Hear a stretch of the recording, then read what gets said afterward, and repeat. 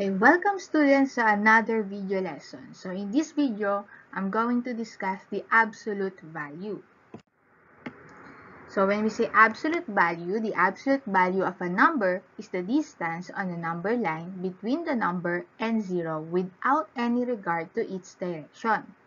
If it is a distance, then the absolute value of a number is never negative. So pag sinabi natin absolute value, kukunin natin yung distance ng given number from 0. Okay. So, gamit tayo ng number line. So, let's have an example. So, absolute value of negative 9. So, ibig sabihin, kukunin natin yung distance from 0 papuntang negative 9. So, from 0 to negative 9, so we have 1, 2, 3, 4, 5, 6, 7, 8, 9. So, the absolute value of negative 9 is 9. Tandaan natin ha, yung distance natin is never negative. Next, absolute value of 7. So, again, from 0 papuntang positive 7. So, bilang tayo. So, 1, 2, 3, 4, 5, 6, 7. So, the absolute value of 7 is equal to 7. Next. So, without using naman yung number line. Again, ulitin natin, absolute value is the distance of the given number from 0. So, we have absolute value of negative 11 is equal to positive 11. Next, negative of the absolute value of 2 equal siya ngayon sa negative 2. So, since yung negative nasa labas, so kukunin lang nating absolute value ay itong nasa loob. So, absolute value of 2 is 2, and then meron tayong negative sa labas, kaya naging negative 2. Next. So, negative of the absolute value of negative 3 is equal to negative 3. So, bakit siya naging negative 3? So, kunin natin yung absolute value of negative 3, that is positive 3. Since meron tayong negative sa labas, so kaya magiging negative 3. Okay, next. We have negative of absolute value of 5, so equal siya sa negative 5. Next naman, we have absolute of value of negative 1 plus the absolute value of 7. So, kunin muna natin yung absolute value ng dalawang number. So, absolute value of negative 1 is 1. Then, absolute value of 7 is 7. So, 1 plus 1, so the answer is 8.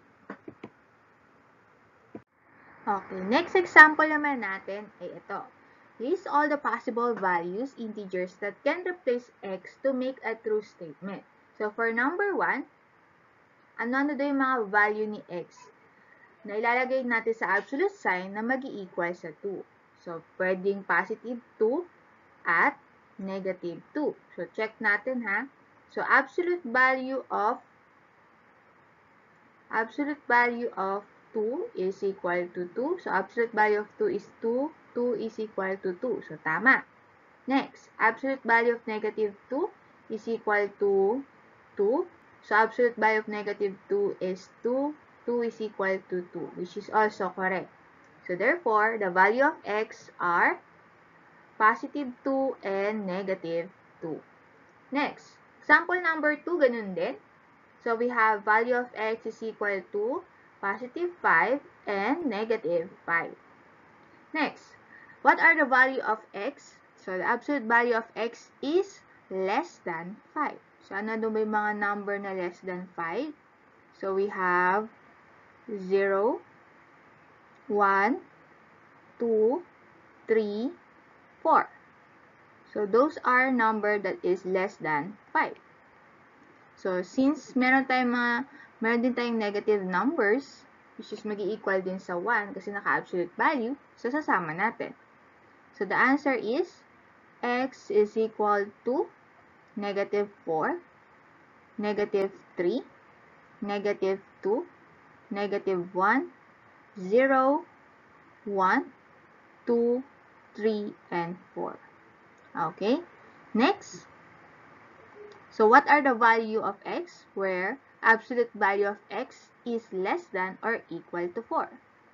So, ganun lang din. So, we have negative 4, negative 3, negative 2, negative 1, 0, 1, 2, 3, and 4. So, bakit kasama si 4? Kasi less than or equal.